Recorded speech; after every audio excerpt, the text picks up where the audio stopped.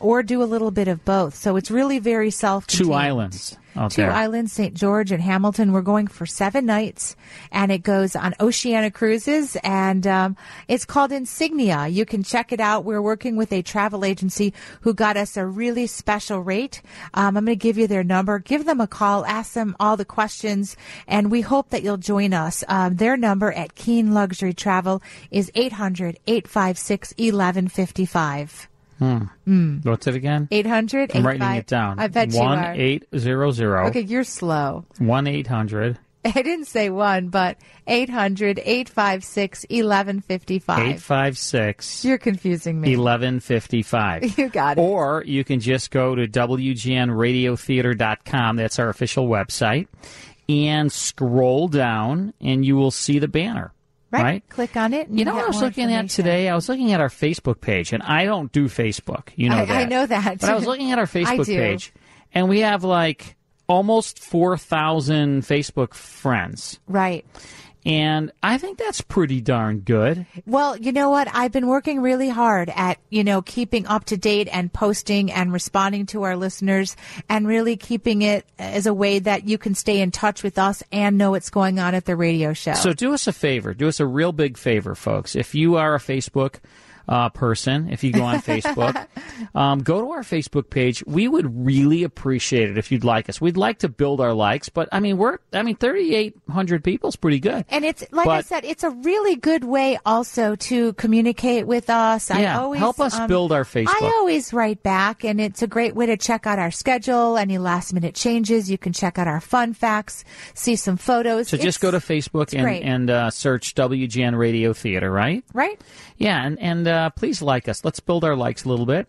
All right, in our next hour, we're going to tune into the first half of an hour-long Lux Radio Theater presentation of Miracle of the Bells. That's going to be great. We'll listen to it in 2 parts because it's an hour-long show. And Fred McMurray, Frank Sinatra, and Valley star in it from the movie. So don't miss it. Stick around right here on WGN. All right, 1:08 in the morning, and thanks for staying up late with us. We're here till 3 a.m., playing all your favorite classic radio shows. We're on the air Saturday nights, 10 p.m. until 3 o'clock in the morning, unless there's sports and we get preempted. And that happens once in a while. But our regular time slot, 10 p.m. till 3 o'clock in the morning, 5 hours, Saturday nights. And if we are preempted and starting late, we always post that on I always post it on our Facebook page. So that's the best place to go and check and see what our schedule is for the weekend. All right. So in this hour, we're going to have the first half of an hour-long Lux Radio Theater Christmas story, Miracle of the Bells, starring Fred McMurray, Frank Sinatra, and Valley from 1948. We will play that hour-long show in 2 parts, 2 uninterrupted parts. So we're going to have a half hour in this hour and then a half hour in our next hour. Right, and you can check out our Facebook page. And the fun fact is a big poster for the movie, which had the same actors as in the radio show. Yes, they did. So before that, we are going to play our game and guess that song. And we have moved on to 1962, the year before you were born. So you're safe on this one. Yeah.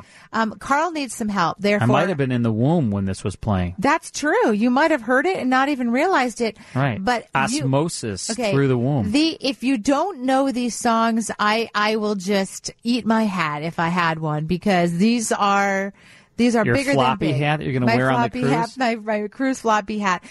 Carl definitely needs some help. So I need a caller, 312-981-7200. You will be winning a desktop indoor weather station from American Weather Makers. Those are so cool. And I'm looking for caller number 3. So I need somebody, 1962, who can help Carl out. Really, I promise they're easy. Give us a call. We'll be right back. Guess that song. We are going to do that. We're going to guess that song. I'm sure of it. And we have Adrian on the phone to help us out. Hi, Adrian. Hello. I'm so surprised. I was the 3rd caller.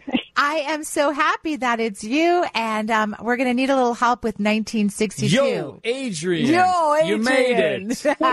She's never heard that before, I'm sure. I bet. You were the first.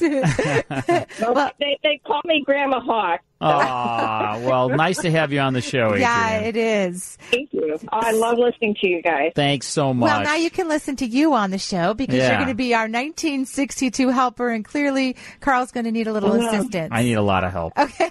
Well, I was 12 years old, and I knew the last four, so I'm hoping I'm going to... You're going to do it. You'll get it. All right, we're going to see how you can do. I have a good feeling about this. We're going to play the first song right now. My little baby says back and forth with me. Oh, I know this one. I'm not talking to you. Locomotion. Yeah, It is the do the locomotion. locomotion with Let's me. hear it. My little baby says back and forth with me. It's easy and a line in your ABC. So come on and do the locomotion with me. There we go. So this is Little Ava, but in 1974, which is the one you're thinking of, this became a #1 U.S. hit for Grand Funk, who did a rock version of this song. Oh, yeah. Oh, good, Adrian. Way to go, Adrian. Okay, we've got one more to go. Pressure's on. Here we go. I'll always be true. Love me, do. There it is. Yeah, Let's hear she it. knows it. I'll always be true. So please. Love me too. Carl's singing a little bit like Elvis. Of course, this is the Beatles, and John Lennon and Paul McCartney wrote this song in 1958 when John was 17 and Paul was 16. Oh, my gosh. Isn't that crazy? That's nuts. Adrian. And I saw them at Comiskey Park. I was Wow. on the first row of the upper deck. You couldn't hear a thing, and I kept thinking I was going to get pushed over the railing, but I was there. Oh, Wow. that is That's a awesome. memory for sure. Wow. Oh, that is fantastic. And you know what? You were fantastic on the show. You have won the Thank you. desktop indoor weather station. I have it. It is a great tool. It's not really a tool, but it's a little tech machine brought to you by American Weathermakers Heating and Cooling, the 60-Minute Men. Visit AmericanWeathermakers.com. You will love your weather station. And thank you so much for being such a great player with us this Way morning. to go, Adrian. Well, thank you so much. Thank you, and Adrian. I love listening to you guys. Aw, thank you. Thank you. It's so nice All right. to talk to you. Merry Christmas. Happy holidays to you. All right. She's a big winner. And, so we're going to listen to some Lux Radio Theater I now? think so. That'd be great. We're going to do All right. that in this hour and the next hour. All right. Lux Radio Theater, Miracle of the Bells, Fred McMurray, Frank Sinatra, Valley. Let's go back to May 31st, 1948. Here's the first half, uninterrupted on the Lux Radio Theater. Lux presents Hollywood.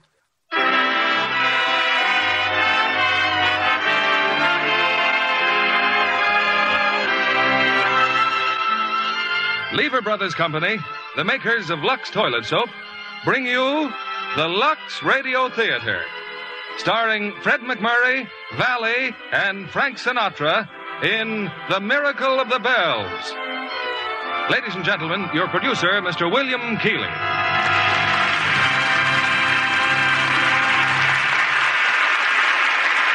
Greetings from Hollywood, ladies and gentlemen. It's not often that you can see the film version of a book on the screen that's still on the bestseller list throughout the country. And it's not often that we can broadcast the screenplay of a story that's still being read in thousands, if not millions of homes. But such is our good fortune tonight with Lasky McEwen's current film production of Russell Janney's book, The Miracle of the Bells. And we bring it to you now with three great stars. Fred McMurray as Bill Dunnigan, Valley as Olga, and Frank Sinatra as Father Paul.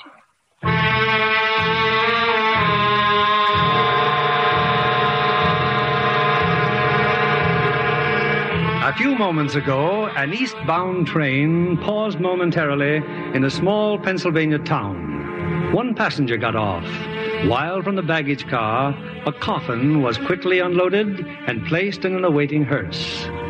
You Mr. Dunnigan? Yes. I'm the undertaker, Mr. Dunnigan. Nick Orloff. Might as well ride with me back to Coaltown. Thank you. You the husband of the deceased? No, I'm just a friend. Quite surprised when I got your telegram. Never had a client from Hollywood before. The name of the deceased, Mr. Dunnigan, Olga Treskovna. That was her professional name. She was an actress. But she come from Coaltown, huh? What was her real name? Olga Trocky. Trocky? Stan Trocky's kid? That's right. 3 years ago, I gave Stan Trocky a first-class $100 funeral. You think she paid me? Not a penny, not 1 cent. What are you stopping here for? I ain't burying any more deadbeats until they pay up. You mean now? Right now. All right, Mr. Roloff. But it was a $90 funeral, not $100. She paid you 10, she told me. Here, give me $20 change. Oh, no. What about the extras? Flowers and 6 pallbearers at $2 apiece.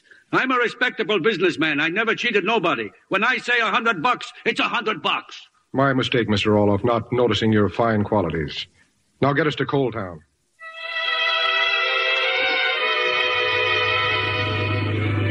It's all right, Olga. You'll be home soon. Why anyone should want to come back to this flea-bitten end of the world, I don't know. But that's what you wanted. And it's all I can do for you, kid. Ride with you and tell you that I love you. That's what's driving me crazy. That I waited till now to tell you. I love you, Olga. I guess I loved you the first time I saw your face. I'll never forget how I happened to meet you. I'd heard Tommy Elmore was rehearsing a new review. And as long as I was in the neighborhood...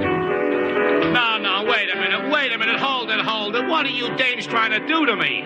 You, what's your name? Olga Treskovna. Well, look, Olga, I'm sorry, but I haven't time for beginners. Come back when you've learned something. Mr. Elmore, please... No, I'm sorry, but this show's got to go on in 4 days. Let me try again. Please, give me another chance. Go on, Tommy. Give the kid a break. Huh? Who's that? Bill Dunnigan. How are you, Tommy? Just thought I'd drop in and say hello. Hey, can you get out of here? I'll buy you a drink. Girls, meet the world's greatest press agent. Bill, meet the world's worst chorus. Hiya, girls. Okay, ladies, take half an hour. If you've been watching them, Bill, you know I could use a drink. Hey, Tommy, do me a favor, Huh? Yeah, shoot, pal. Let the piano player work with that kid. He'll have her dancing like Pablo in no time. You know her? No, I just like her face. And she looks like she needs the job. Come on, Tommy, give her a break. Okay. Freddie, see what you can do with Olga. I'll be back in 30 minutes. Thank you. Now, never mind the thanks. Just learn that routine. Oh, I will. That's where it began, Olga. And this is where it ends. In Orloff's funeral parlor. You're back in Coal Town, baby.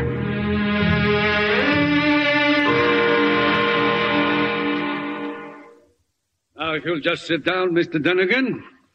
Well, sir, we can give her a fine funeral for $150. Of course, pallbearers will be extra. Get them. $2 apiece. Now, about the church. First thing for me to do is fix it up with Father Spinsky. So just make yourself comfortable, Mr. Dunnigan. Be back as soon as I see you. What a sap I was, baby. Walking out of that theater with Tommy Elmore, not seeing you again for a whole year. And then only by accident. That tank town in Iowa, Christmas Eve. And me wondering how to kill time till my train left. I walked down Main Street, and there was your picture in the lobby with the rest of the cast. The show was over, but I took a chance you'd still be in your dressing room. Mr. Dunnigan. You've got a good memory. Oh, come in. Oh, I've wanted so to see you. This is the most exciting thing that could have happened. I wanted to see you to thank you. I've never forgotten how kind you were. Then you finally learned that dance routine, huh? I became so good in the chorus that now I'm a great dramatic actress. Oh? It's not a good play, and I don't have a good part, but I love it, and I'm so grateful to you. But what are you doing in Iowa? I'm advance man for a road show. Well, I see you're ready to leave. You got a date, huh? I just wanted to drop in and say hello. Oh, I don't have any date, Mr. Dunnigan. You're not going anywhere? Just to the hotel. I suppose you're with friends. I won't keep you, Mr. Dunnigan. The name is Bill, and you are going somewhere with me. Are you hungry? Yes. Wonderful. There must be some restaurant in town that's still open. Come on, let's find it. Walking with you in the snow, I felt as though I were drunk and didn't know what it was. I didn't know that I'd feel the same every time I was with you. We finally found a Chinese restaurant. It was deserted. But old Ming Gao seemed to think we were very special customers. You shouldn't have gone to all that trouble, Minga. But how delicious everything was. After all, it is Christmas. And you say you are strangers here. Who met purely by accident. No accident. I believe these things are all written. And we just follow the script, huh? Yes, we follow. Maybe you will tell me something, young lady. Your name. Olga Trocky, alias Olga Triskovna. Trocky, huh? Olga, when did you first decide to be an actress? When I was a little girl, I think. In a place called Coal Town, Little Poland.